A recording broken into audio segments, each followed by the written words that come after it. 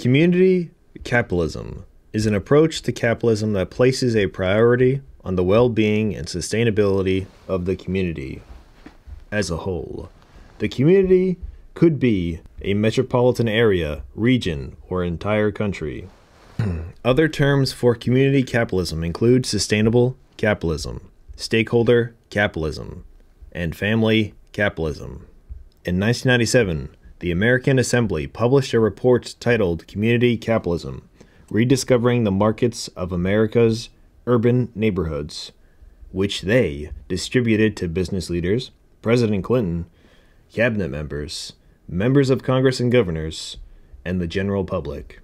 In 2013, George R. Tyler published the book What Went Wrong? How the 1% Hijacked the American Middle Class, and What Other Countries Got Right, which describes the community capitalism models, which he terms family capitalism, used by countries that have helped their citizens to prosper despite the forces of globalization. He contrasts the experience of the U.S. over the past 30 years to that of Australia and the major nations of Northern Europe, Austria, Belgium, Denmark, France, Germany, the Netherlands, and Sweden. In the United States, there is a growing opinion by some citizens across the political spectrum that the laissez-faire model of capitalism might be fundamentally flawed in some way. By reframing the debate around how we can leverage the positive aspects of capitalism to strengthen our communities, the hope is that the country can move beyond partisan politics and towards a collective plan of action.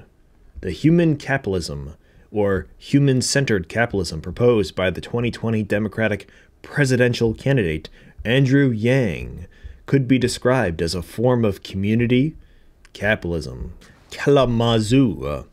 Community capitalism is a long-term strategy for economic growth of Kalamazoo, Michigan. The system uses focused and organized philanthropy and business investment occurring simultaneously. It focuses community resources into 5 key areas: place, capital, infrastructure, talent, and education. History in Kalamazoo, after a long period of corporate downsizings and the results of mergers and acquisitions, most notably by Upjohn/Pharmacia/Pizza, General Motors, First of America/National City, and the paper industry, the Kalamazoo region went about changing the face of its downtown.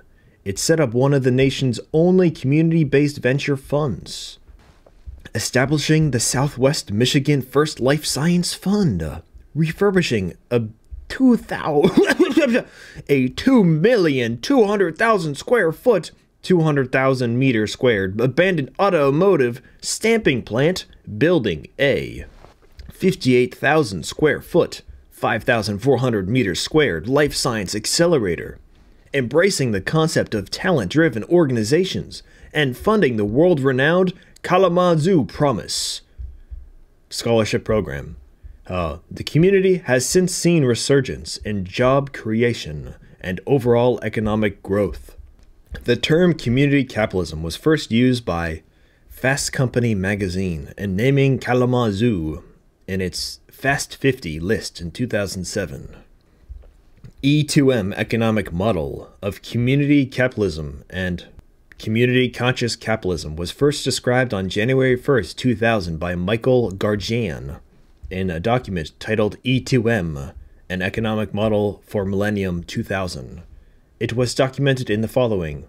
1. A letter to Garjan from the Department of Commercial Ventures and Intellectual Property at the University of Massachusetts, Amherst, on August 16, 2000. 2. A letter from Massachusetts Congressman John Walter Alvear to the Ford Foundation on March 1, 2001.